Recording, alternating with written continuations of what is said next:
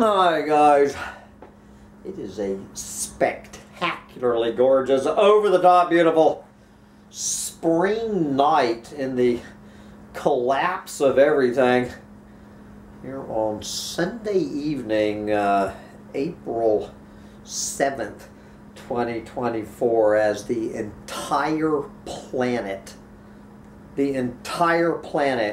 in freak-out mode over this eclipse tomorrow. Oh boy, and we have a tragedy. I have run out of tequila. Fortunately, I have a Blue Moon Belgian white beer to get me through this beautiful spring night. And guys, you know, I guess you can call this kind of a PS to my Ain't Gonna Happen roundup rant on Friday. It's almost like I have become the Ain't Gonna Happen Chronicles. And this is over here at medium.com. I don't know if I've ever mentioned this guy, Ray Katz, K-A-T-Z. Ray Katz, he is not a clueless moron. He is an apocalyptimist. He is what I call a droomer. He is a droomer. He understands that we are fucked, but he's one of these people who probably a breeder. I'm 99.9% sure he's a breeder because he keeps mentioning our children and our grandchildren, and he obviously not speaking to me because I don't have any children or grandchildren, so I don't know who he's talking to. He's not talking to me. He's not talking to Sancho Panza. But anyway, maybe he's only talking to other breeders. But anyway, this fellow Ray, he's just obviously such a nice guy, and you know, and I feel kind of bad. Just questioning Ray's enthusiasm for the Kumbaya school of thought, how humanity, where you know, I guess this critical mass of conscious humans are going to look around, say, we are fucking this planet and we need to stop, and we're all going to stop. We're going to go right on breeding. We're not going to stop fucking each other, but we're going to stop fucking the planet, I guess is what he's talking about. So, but he's such a nice guy, and I just feel kind of bad. I'm not talking trash about Ray Katz. I am quite sure this fellow is a nice guy. His heart is in the right place, but unfortunately half of his brain is in the wrong place, and I won't tell you where that place is. Half of his brain is in the right place. You know, the doomer part of his brain is that other part of his brain that has disappeared. But anyway, I guess he is actually the leader of this group of apocalyptimist droomers calling themselves the Saners. S-A-N-E-R-S, not S-E-I-N-E-R-S. I don't think he's a fisherman. He's the Saners, S-A-N-E-R-S. You know, with all of the insaners on the planet, he's offering an alternative, and he is calling all fellow apocalyptimists. Particularly, it sounds like he's talking to breeders about how we can save the planet. And so I'm just going, and I'm not making fun of Ray Katz or the Saners here, okay, guys? Their heart is in the right place. I just need to point out some inconvenient truths to the satyrs. So this is one of his latest essay, came out yesterday, I think, titled Humans Will Stop Destroying the Earth. The only question, or questions, the only question is how and when. Okay, it's a settled statement that humans will stop destroying the earth, and I agree with Ray that at some point humans are going to stop destroying the earth. The only question is how and when. So I'm going to get back to answering this question. But first I just want to read the main germ of this. You know, he goes through a little bit of the, you know, the we are fucked. But then he gets to the hopium. Okay, this is the saner's plan and action. The solution, you know, the solution to saving the planet is obvious. The solution is challenging but doable. We have the moral obligation and the ability to carry it out. Ain't gonna happen. We need a plan and a movement together. We actually have a movement. Well, I think we have about 8 billion movements every day piling up all over the planet. But I don't think he's talking about bowel movements here. Maybe he's talking about another movement. We actually have a movement. We have thousands of movements. Groups of people everywhere who want to save the earth from climate collapse. People who are ready and anxious to act. People who will not rest until the danger to their children, to everyone's children, is removed. Well, I don't want to break in here with my anti-natalism, but if they had never had children, their children would not be in danger. Someone who is never born cannot be in danger. But anyway, this is Ray's rant. So for everyone's children, I am the founder of one of the thousands of Save the Planet movements, the Saners. The Saners.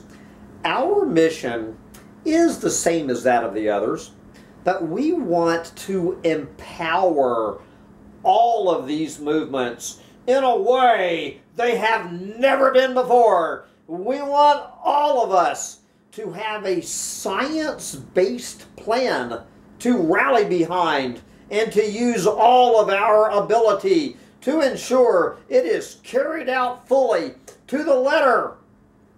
That plan will need to be made by scientists. The groundwork has already been done. For decades, we have had 15,000. For decades, we have had 15,000 scientists working diligently to understand the situation. They already know, as well as anyone does, what must be done to avoid the worst. The Saners is, you know, is it the Saners is or the Saners are? I would, it's his group, I would have thought is the Saners are. But anyway, the Saners, since I guess it's one group is trying to assemble a group of capable climate scientists and other experts to devise first a preliminary plan. That's first. A preliminary plan to save the planet. And then a more complete one. We need something now so we can finally begin doing what nature requires. And the saners and all of those who care about the earth and life will work together, going over the heads of authorities and institutions and big oil and whoever threatens our planet, to save the world and build a better civilization. Yes, we need a better civilization.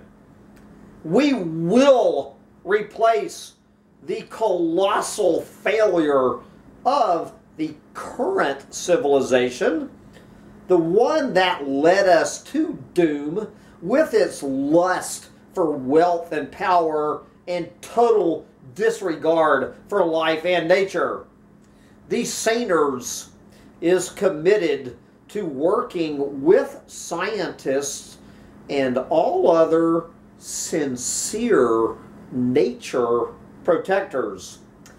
We are even committed to taking care of our foolish opponents, because we understand that even dictators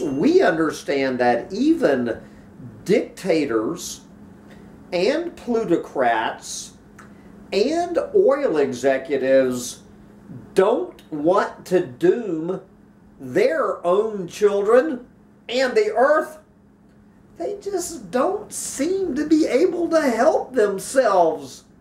We will cure them of their bad habits and ensure that they live out a better and more respectable life than what they've done up to now.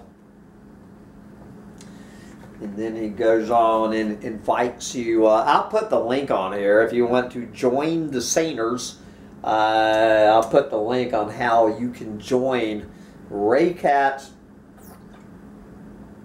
and the saners, you know, to put big oil out of business, to just override the global industrial civilization, to just push those dictators out of the way, and we're going to get a bunch of these save the planet scientists.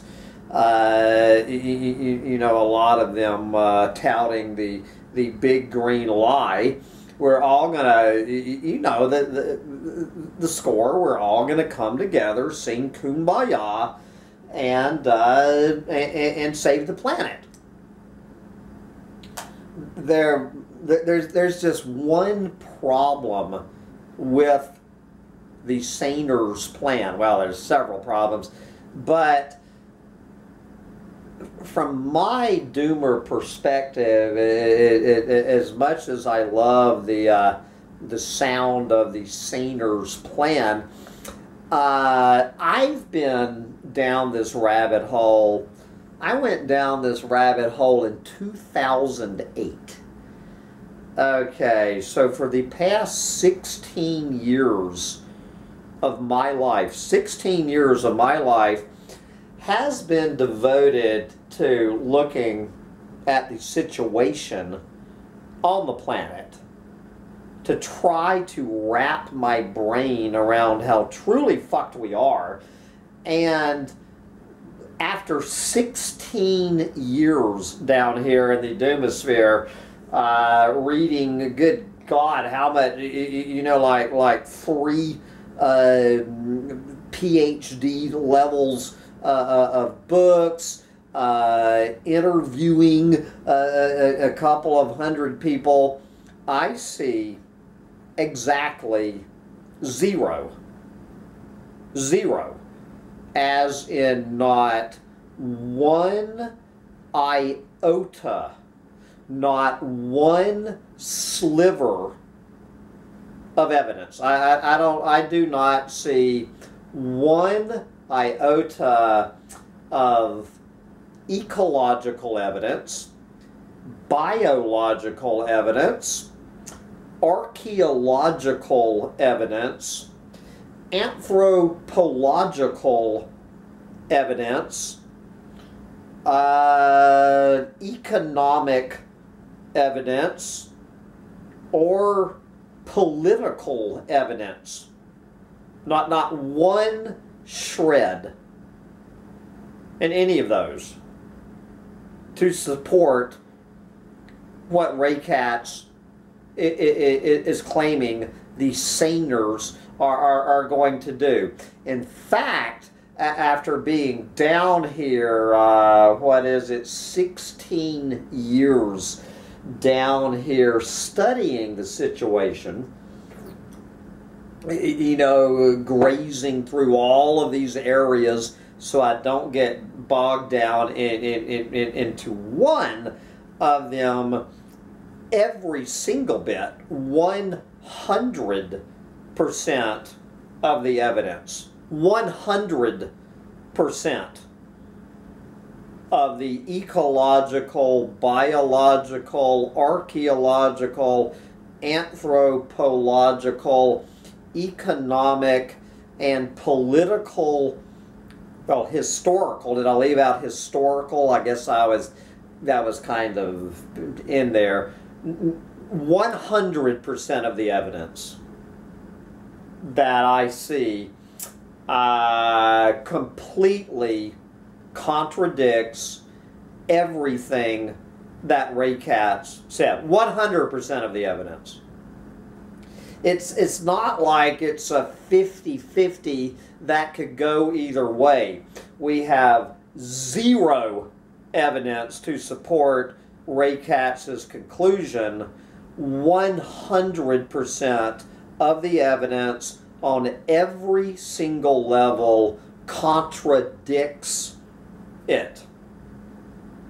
And I hate to say it, guys, sorry, we're fucked. And but I do agree with Ray Katz that humans will stop destroying the earth. The only question is how and when. Well, he's only positing it as one question, so I'm only going to give it one answer. Humans will stop destroying the earth the day that humans go extinct. So the question, when will humans go extinct, is the day that the last human on the planet with no children dies. That is the answer. When humans will go extinct is when the last human dies. On that day is when humans will stop destroying the planet, and how that will happen is because there will be no humans to do anything to destroy the planet. You know, I was just over there on that other channel. Anyone knows that other channel can go look at the video I posted showing what I have been up to. My friends and I, we bought this 1.2 acres of this vacant land in Inverness, Florida, which was way overgrown with all kinds of tangled underbrush and stuff that fire should have been keeping out. And I started 2 weeks ago. This is one man. I am a 64-year-old with a bad back and a herniated shoulder, working alone. No help. I have had, this is my total arsenal. I had a 16-inch chainsaw, a Steel MS-170, one 16-inch chainsaw, a brush whacker with a 4-inch blade on it, a 4-inch blade. My guess is I have used 2 gallons of gasoline. The absolute outside, 3 gallons of gasoline, 1 little chainsaw, a brush whacker, a hand saw, and a pair of lopping shears. And the amount of destruction that I have created. And I could have done this without the chainsaw, without the brush cutter. One 64-year-old white man with a bad back and a herniated shoulder, it would obviously have moved a lot slower. What's taken me 2 weeks because of fossil, if I had been armed with 1 handheld brush saw and a pair of lopping shears, I could have done the same amount of destruction to this planet. It would take me instead of 2 weeks, about 2 months. In 2 months, I could pretty much just completely transform 1 acre of land. All right, with no help from fossil fuels. You multiply that times 8 billion. 8 billion. No fossil fuels. You hand 8 billion humans a bow saw and a pair of lopping shears. Okay? And you send 8 billion humans onto this planet, no help from fossil fuels. And you will watch what happens. Humans are the biggest threat to this planet. Anyone who is sane realizes it is children and future generations. It is humans that are destroying the planet and will keep destroying the planet until the day the last human dies and humans go extinct. So that as long as there's goddamn breeders cranking out more children, more humans, the humans will keep destroying this planet. All right? You don't need a fucking big oil executive. You don't need a politician. You don't need a whatever else he said. You know what I'm saying. You can get rid of capitalism. You can get rid of MAGA Republicans. You can put big oil out of business. You can put the fucking caterpillar corporation out of business, none of which are going to happen anyway. But even if you did, it would slow it down a little bit.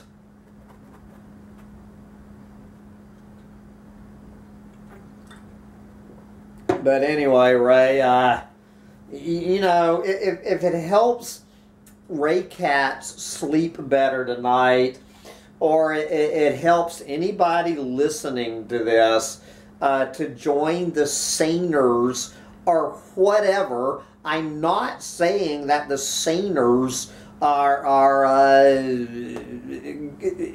you know, bad folks. If it helps you sleep tonight, join the fucking saners. Go ahead. Join the saners, the Sierra Club, the Audubon Society, the Save the Fucking Whales, whatever. Join it.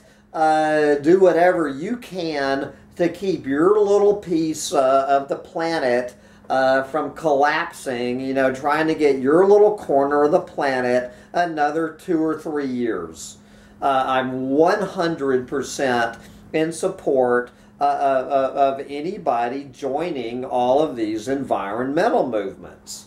100% in favor of it. You go, brother. You go, sister.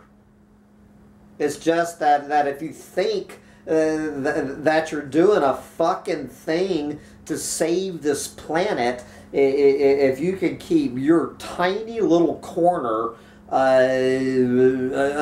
alive for a few more years, good for you. What I am going to dedicate my life to doing is trying to convince clueless fucking moron breeders to keep their fucking peckers in their pants and don't let their knickers down.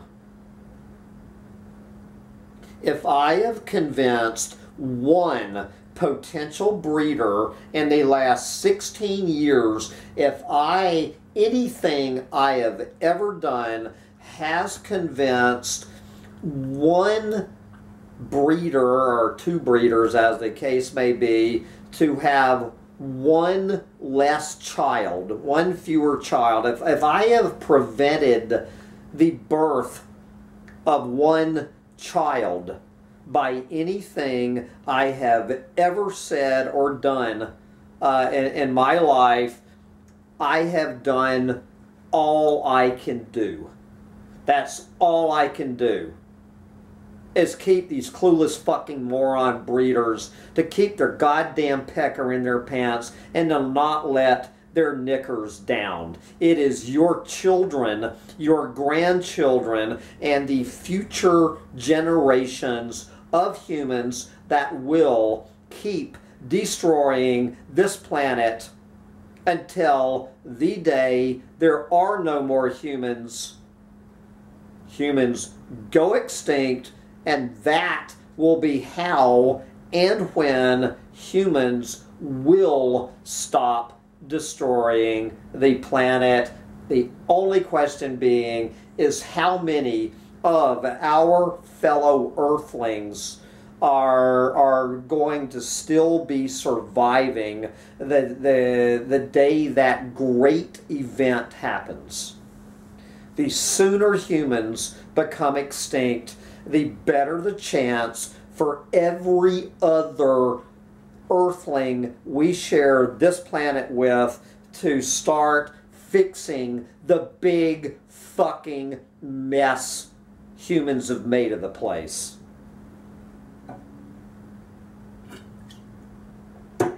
Anyway, call me an insaner, just a crazy idea. Keep your fucking pecker in your pants. Don't let your knickers down. The insaners. Sorry, saners. We're fucked. Bye, guys.